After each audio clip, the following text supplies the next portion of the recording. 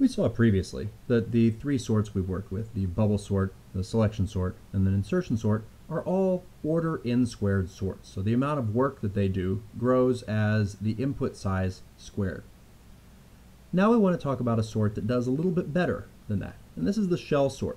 It was created by a guy named Donald Shell, and it's also called the diminishing gap sort, and that's a more descriptive name of what it does. And the shell sort is really weird in some ways. It actually does insertion sort repeatedly, but it winds up being faster than insertion sort. And the reason it's faster is because it does the insertion sort on small pieces of the array. And remember that insertion sort is remarkably fast if the array is close to sorted. So it works on small pieces and gets the array closer and closer to fully sorted, so that by the time that it does a full insertion sort at the end, it's really fast. You wind up having these, it's called the diminishing gap sort, because there's kind of a gap that sets these smaller subsets. So what I'd like for us to do is go ahead and write a shell sort. In fact, we can copy our insertion sort. Let's see.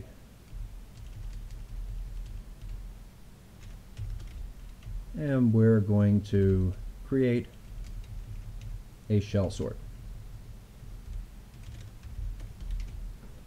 Now, the shell sort typically starts with a gap that is equal to half of the length of the array.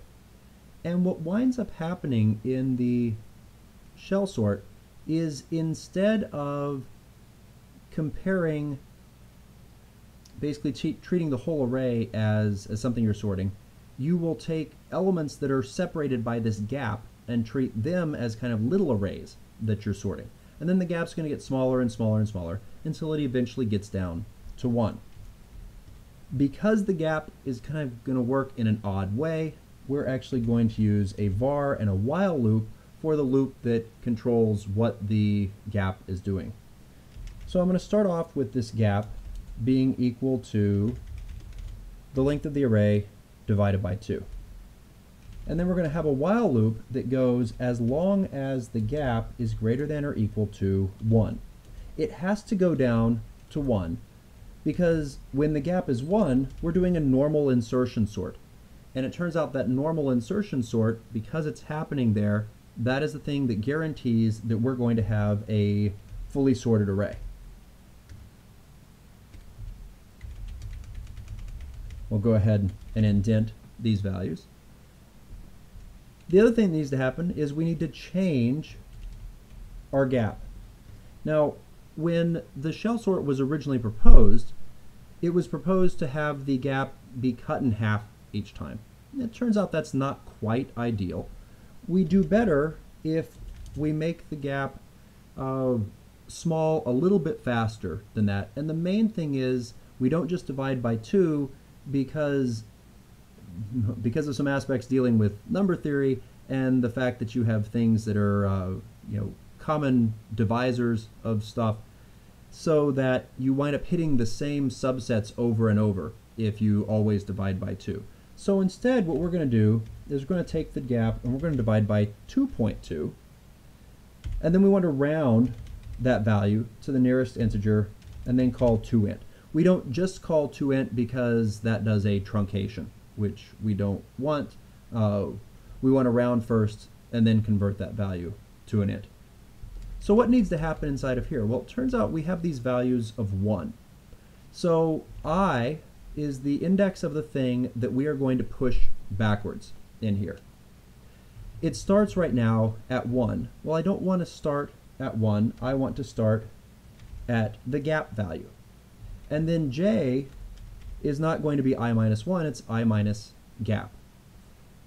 Lastly, there is one other value of 1 in here that we're going to switch off to being the gap value.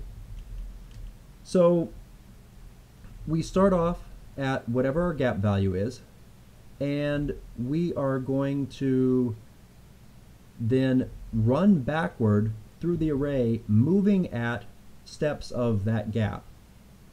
and doing the same things we would normally do for an insertion sort. Actually, we have one other one there that needs to be switched to being a gap. And so as long as our temporary value is less than what we're looking at in the array, we're going to push the value back by the amount that's equal to the gap, and then we move back by that amount. Because gap winds up being 1, the last pass is exactly what we had for our insertion sort. Okay, how about we see if that is happy. Let's do run Scala. We'll load in that file. See if I messed anything up. Okay. Val arr equals array.fill. Once again, we'll make 10 numbers that are all random. Shell sort of arr. I have an array index out of bounds in here, which was caused,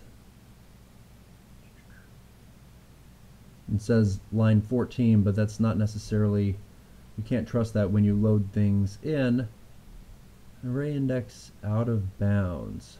How about we take these 2 lines of code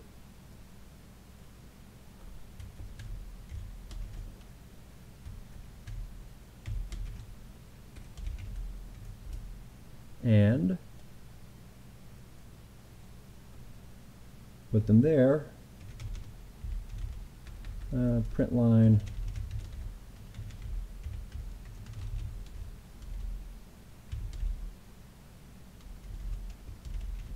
okay. Now we can do this outside of here. We should get val arr new insert val arr equals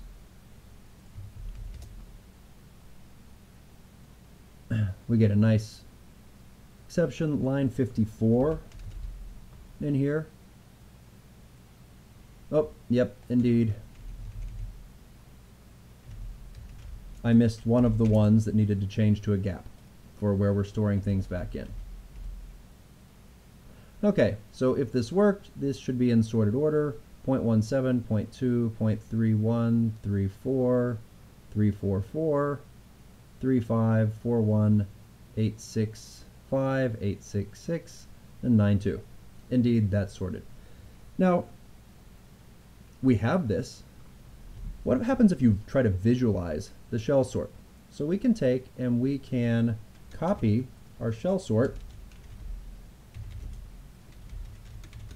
and we can go back to the code that we wrote previously for visualization,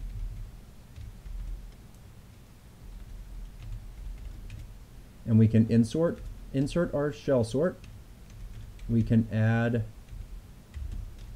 the graphics context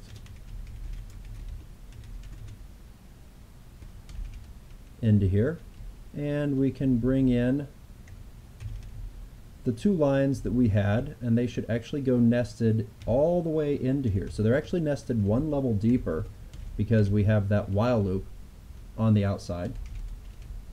In order to make this work, we need one more button, a shell button. It'll do the shell sort.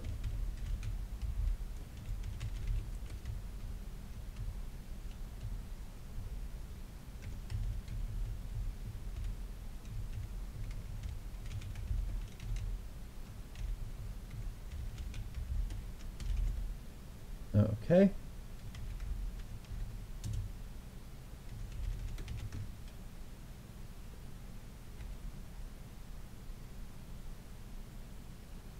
And this should allow us to see what the shell sort looks like.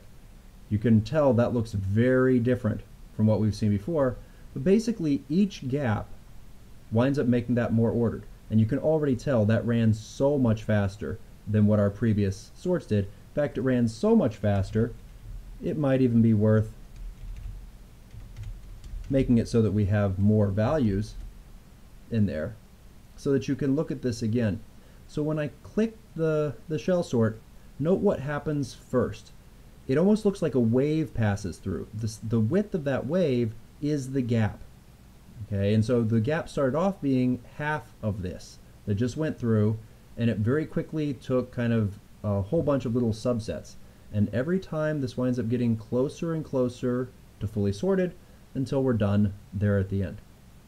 So that's a shell sort. It's a really cool sort. It's actually faster than our other sorts. It is a bit more complex to write, and so you have to worry about debugging it.